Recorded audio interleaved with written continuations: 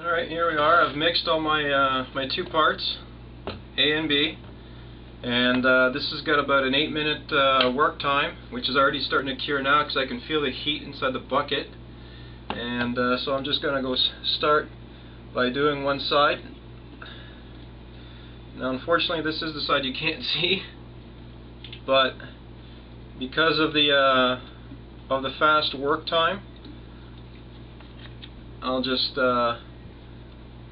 go at this real nice and quick.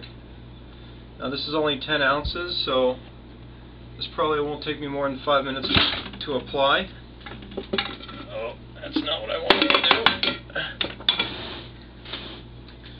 I've got this post underneath because I don't have a head for it.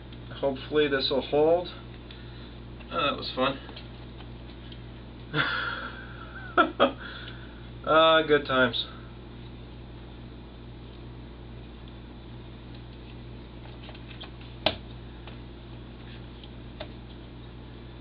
Now this is it's almost like using something akin to like fiberglass. Doesn't smell. It does have an odor to it, but it's not half as bad as, actually it's not even a tenth of what fiberglass smells like. So far out of all the stuff I've used from Smooth On, this has probably got the strongest odor out of everything. So now, the shell doesn't have to be super thick, but it does have to cover all the important parts.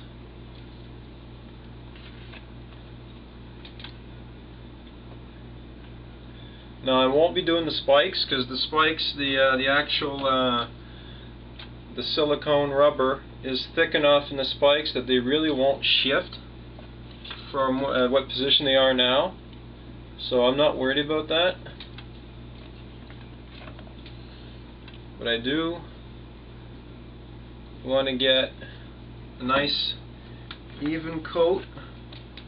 This stuff's really starting to get warm, so I do want to speed up, because since the first time I've ever used Plasti Paste, I'm not sure exactly how much time. It says an 8-minute pot life, but is that till it's you can't apply it anymore, or is that just a general consensus? So I'm just gonna go and get as much of this stuff applied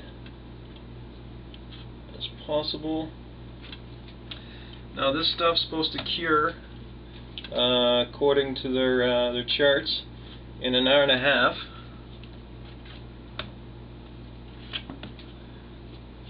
So what I'm going to do is, as soon as I'm done this batch, I'm going to start another. That way I can just do it all and then let it cure and come back in like 2 hours, testing for rigidity in between.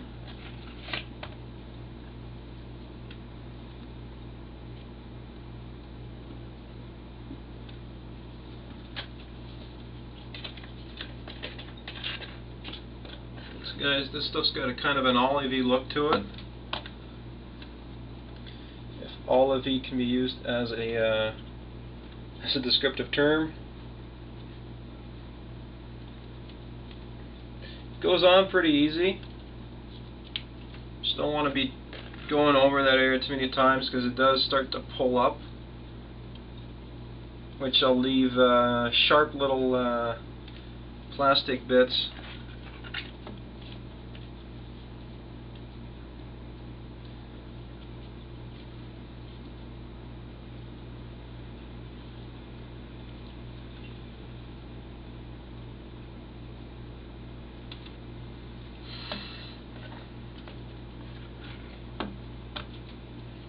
Now one thing I did want to do is get a nice thick coat at the base where my silicone rubber is the thinnest.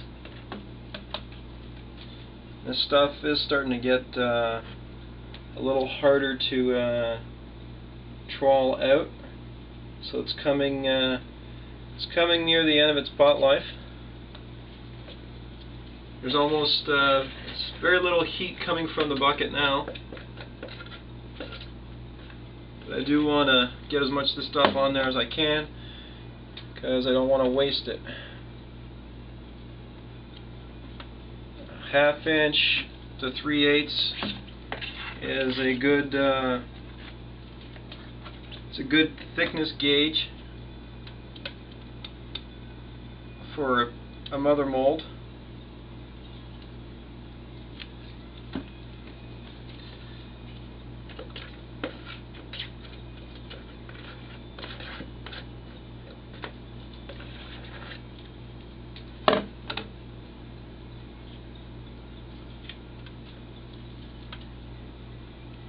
Only going to do one side at a time though. That way, once one side is dry, I can go ahead with a release agent up the middle.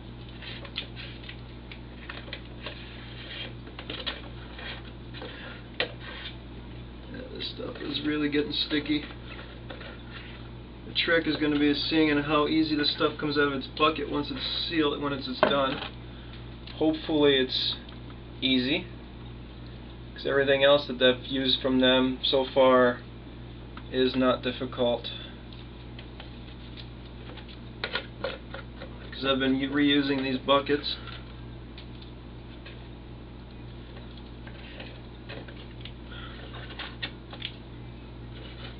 Man, this stuff is really sticky.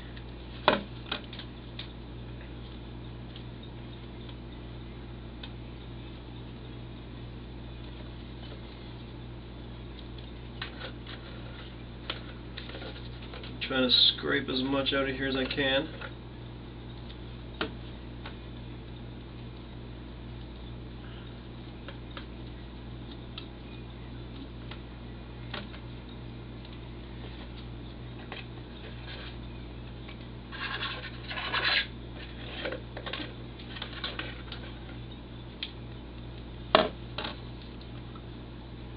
And I think this is almost it for the 10 ounces that I mixed, which gets used up pretty quick. I'm going to scrape as much off this this piece of plastic that I had laying around that happened to do the job quite nicely. And that's that. That's 10 ounces. So I'm assuming it's going to take about 30 ounces to do a mother mold of this size, which isn't too bad.